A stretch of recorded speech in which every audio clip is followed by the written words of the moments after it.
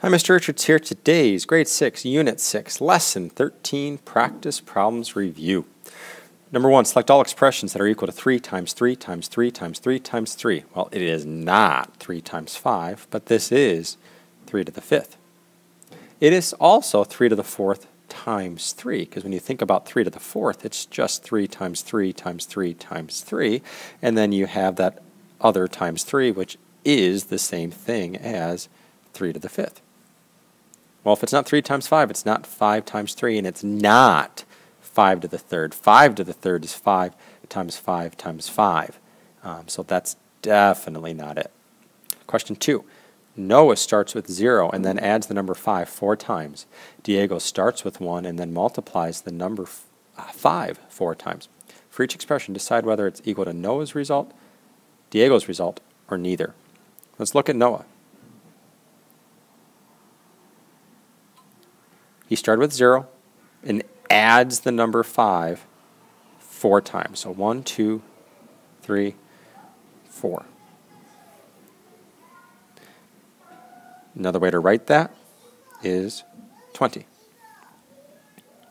If we look then at Diego,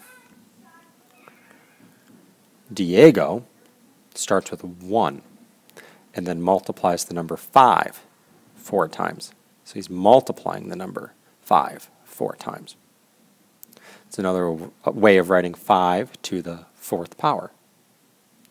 So 4 times 5, that's equal to 20, which is the same thing as what Noah did. 4 plus 5 is actually equal to neither. 4 to the 5th power, that's actually neither as well. And then 5 to the 4th power was Diego. Question 3, decide whether each equation is true or false and explain how you know. 9 times 9 times 3 equals 3 to the 5th power. Well, for A here, if I break the first 9 into 3 times 3, the second 9 is another 3 times 3, and then we have 3 already. Is that equal to 3 to the 5th? Well, yes, that is. It's 3 times 3 times 3 times 3 times 3 is 3 to the 5th. So this is, for A, true. And again, just looking at this, the first 9 was broken into 3 times 3. The second 9 we broke into this 3 times 3. And then we had this 3 right here. 5 3s that are being multiplied. It is 3 to the 5th. Next, we have 7 plus 7 plus 7 equals 3 plus 3 plus 3 plus 3 plus 3 plus 3 plus 3. My goodness. Well, in B, 7 plus 7 plus 7 is the same thing as 3 times 7, which is 21. Is it equal to 1, 2, 3, 4, 5, 6, 7 3s, so 7 times 3? You betcha, it is true. Now, 1/7 times 1/7 times 1/7, does it equal 3/7? Well, simply no. This is the same thing for the 1/7 times 1/7 times 1/7 as 1 over 343 is 7 times 7 times 7 is 343. So that's not 3/7. 4 to the 1st power being the same thing as 4 times 1. Well, 4 to the 1st power is 4. Does that equal 4 times 1? Well, 4 times 1 is 4, so coincidentally, this time it is true. E, is 6 plus 6 plus 6 equal to 6 to the 3rd? Well, I'm going to write false right away for this, and then I'll explain why here. For E, 6 plus 6 plus 6 is 18. It's another way of looking at 6 plus 6 plus 6. It's not going to be equal to 6 to the 3rd, because 6 to the 3rd is 6 times 6 times 6, which of course is 216. So no, they're not equal. That is definitely false. Let's move on to the next page. Now, what is the area of a square in question 4 with side lengths 3/5 units? Well, that's going to be 3/5 times 3/5, which is the same thing as 3/5 squared, by the way. But either way, 3 times 3 is 9. 5 times 5 is 25. So we have 25 square units. In B, what is the side length of a square with an area of 1/16 square units? Well, that one's a little more complicated now, isn't it? Basically, side squared is equal to our area. As we saw, 3/5 squared was equal to our area of 9/25 in the previous question. And so if side squared is equal to our area, and we have our area given, our side squared is equal to 1/16.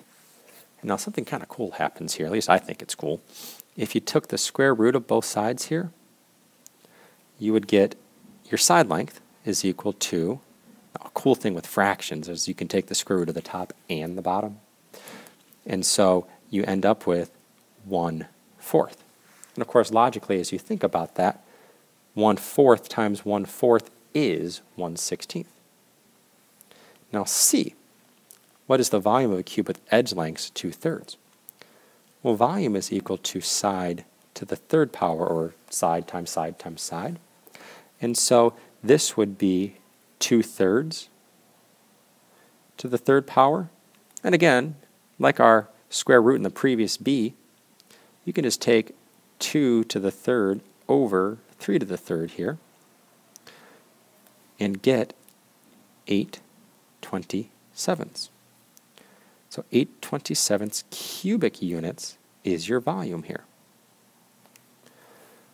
And then lastly in D, what is the edge length? Well, this time, if volume is still side cubed, and it is, we're going to take the cube root, which is a little 3 there, of 27 over the cube root of 64. Now what times what is 27? That's going to be 3. What times what is 64? That's going to be 4. So we have 3/4 units. In our next question, select all the expressions that represent the area of the shaded rectangle. Now we're looking for that shaded rectangle now. And so this rectangle to the left here on the white box is representing 3C. I would think the entire rectangle here is 10 times 3, so 30. So the shaded rectangle looks like it's going to be 30 minus 3C. Let's see what we can come up with here. 3 times 10 minus C. That would get us there, because if you take 3 and multiply it by 10, that's our 30, right? Minus the 3 times the C. So, yeah, A does work. I'll tell you right now, B does not. It's going to be 10 minus C, not C minus 10. C does not work because we're not taking 10 times the C minus 3. They're on different sides. D doesn't work for the same reason as C. E does work. I kind of showed you how to get that answer there earlier. And if the answer is E, it's certainly not F. Question 6. A ticket in a movie theater cost $8.50. One night, the theater had $29,886 in ticket sales. Yikes. All right. So, 1. Estimate how many tickets the theater sold. Now, remember, estimations are meant to be kind of simple, right? So if I round 29,886 to 30,000, and I say divide that 850, or take the 850 and make it about $10, again, just meant to be easy. This is about 3,000 tickets if you move that decimal place over one spot to the left mentally. So it's about 3,000 tickets. Now, how many were sold is a different question, right? Because now I need to take 29,886 and actually divide it by $8.50. When you do that, you get 3,516 tickets. A lot of people. 7, a fence is being built around a rectangular garden that is 8.5 feet by 6 1/3 feet. Fencing comes in panels. Each panel is 2/3 of a foot wide. How many panels are needed? Explain or show your reasoning. Well, we're looking now, if we draw ourselves a nice little picture here, at a rectangular garden. It's 8.5 feet by 6 1/3 feet. And we're going to need to figure out how many panels. Well, this isn't going to be an area question. This is going to be a perimeter question. And so if I look and say, well, my perimeter here is 8.5 plus 8.5 plus 6 1/3 plus 6 1/3. Combining the 8.5 with the 8.5, that's 17. 6 1/3 plus 6 1/3 is 12 2/3.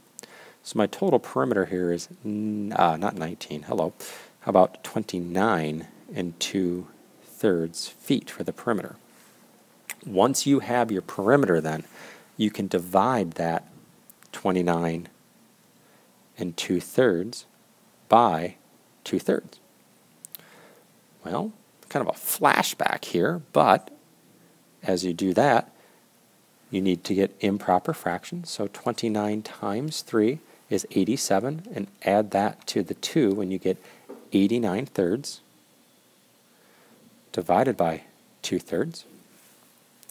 And now if you keep, change, and multiply by the reciprocal, that cross simplifies to 1 and 1, and you're left with 89 halves. That simplifies to be 44.5, and so you actually need 45 whole panels, because you're not going to be able to go to Home Depot or Lowe's and get half a panel, or Menards, or any home improvement place for that matter. That is it for this practice problems review. Good luck.